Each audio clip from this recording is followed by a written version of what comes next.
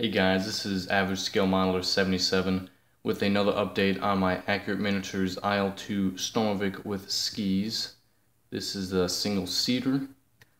I'm not sure what update this is because it's been a while, maybe 3 or 4, but I've neglected to do them lately, so I decided right now just to go ahead and do one. Basically what I've been doing is a little bit of assembly, some painting, a lot of painting. I painted the underside intermediate blue. Now it's supposed to be Russian underside blue, but my hobby store didn't have it, so I had intermediate blue. For some reason I just realized I had fingerprints on here. I don't know why. Might have to see if I can get those off because those are kind of irritating me. But that's what we have right now. I like the blue. It's darker than what it should be, but I kind of like the contrast it gives to the white. As you can see, I had a dip down right there, and that's what I've been doing on the underside. Now another thing that been working on are the skis, and these were a little bit complicated. You can see all these parts right here that all had to go in there, like the braces and all that. And one problem I did have with the skis, well, I had a few of them, but the first one I had was with this piece right here. Now this piece is supposed to go all the way across here, and that's what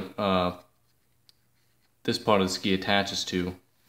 However, for some reason, when I put them on and tried to put the engine cowling onto the plane itself, it didn't fit. Like, there was a pretty big gap, and I don't know, it just didn't fit at all. So what I had to do was actually take a razor and chop the pieces off that I needed. So it was like this piece right here, then I chopped off this piece right here. So this piece, this whole part right here wasn't used. I just used the two ends right here.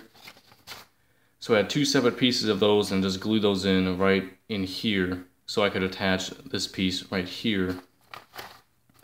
That was pretty complicated, to be honest. It sounds simple, but it took me about an hour to figure out exactly what I had to do. And that was just one problem with them. Another one was, I didn't notice it at the time, but when I started putting these brace pieces on here, I realized that one of these things is actually not aligned properly. This one here is aligned properly. It's straight and all that, everything matches up, but on here, it's a little bit this way. It's a little bit bent like that.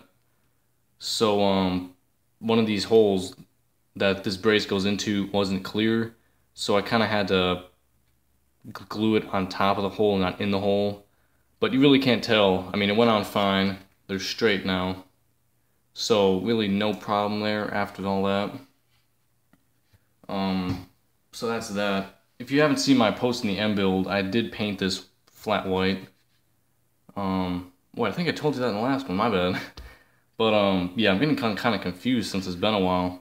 But this is what I have right now. The propeller is something I'm working on as of this moment, because it didn't really want to fit correctly. Because, let me pull it up on the instructions. Let's see, right here.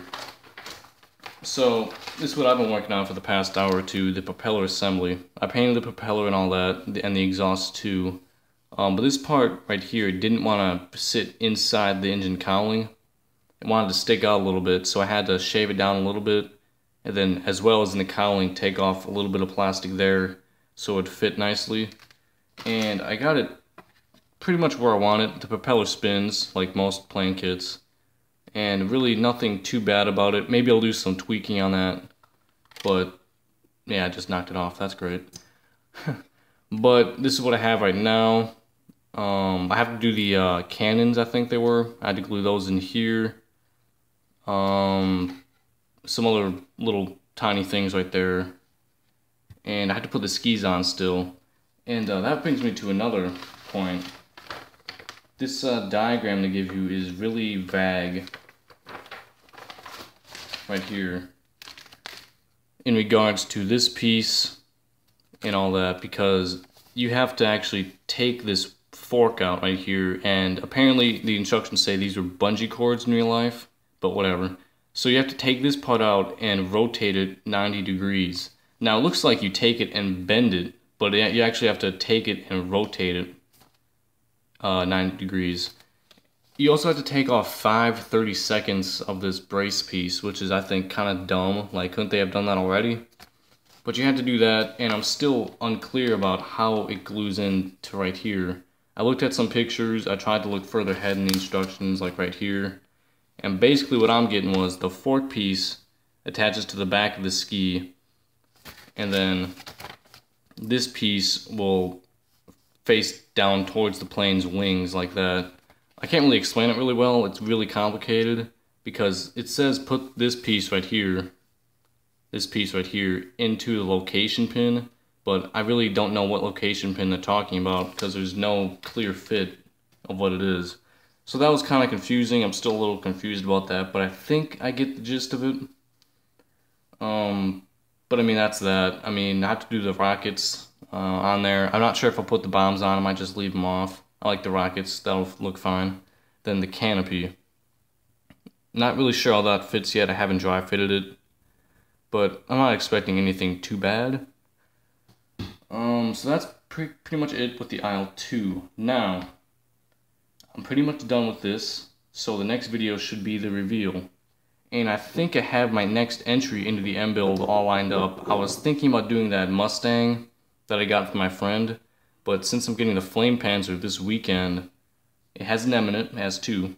I think I'll make that my second entry into the M build, so that'll be really fun to work on. So thanks for watching, and I will catch y'all later. Bye.